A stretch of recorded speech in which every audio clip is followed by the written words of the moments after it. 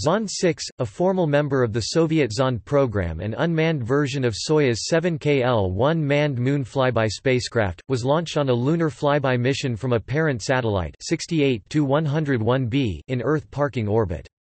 The spacecraft, which carried scientific probes including cosmic ray and micrometeoroid detectors, photography equipment, and a biological payload, was a precursor to a manned circumlunar flight which the Soviets hoped could occur in December 1968, beating the American Apollo 8. However, after orbiting the Moon, Zond 6 crashed on its return to Earth due to a parachute failure. Mission. Zond 6 was the official designation for Soyuz 7KL-1S, N-12. It was supposed to photograph the Moon in color and in black and white from 8,000 km and 2,600 km ranges, then return to Earth, landing at Tyuratam only 16 km from the launch pad. It had been a long and difficult road to develop the L1 guidance system, but it worked perfectly that time. Zond 6 flew around the Moon on 14 November 1968, at a minimum distance of 2,420 km. Photographs of the lunar near side and far side were obtained with panchromatic film. Each photo was 5 by 7 in 130 by 180 mm.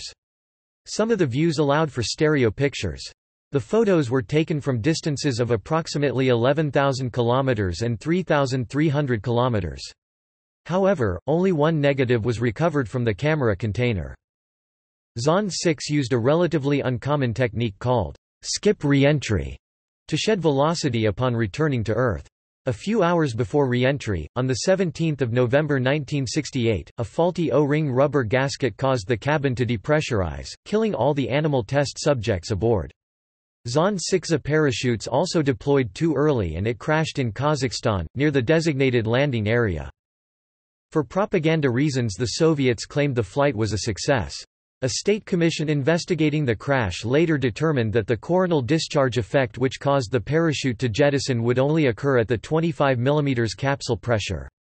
If the capsule had been completely depressurized to a high vacuum, the accident would not have occurred. Details. Launch date, time, 10 November 1968 at 19 hours 11 minutes and 31 seconds Coordinated Universal Time. On orbit dry mass, 5,375 kilograms. See also 1968 in spaceflight. External links.